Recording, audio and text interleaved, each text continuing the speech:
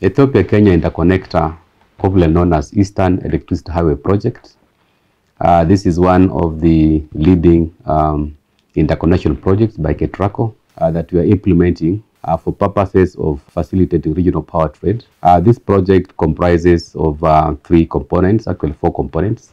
We have the transmission lines, which are divided into three.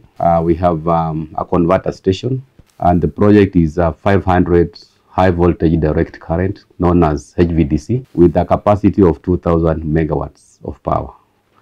Ethiopia-Kenya will facilitate regional power trade. It will facilitate power exchange. And of course, we also have opportunities around regional integration because the countries around the East African Power Pool and also the South African Power Pool are going to be facilitated through this interconnector.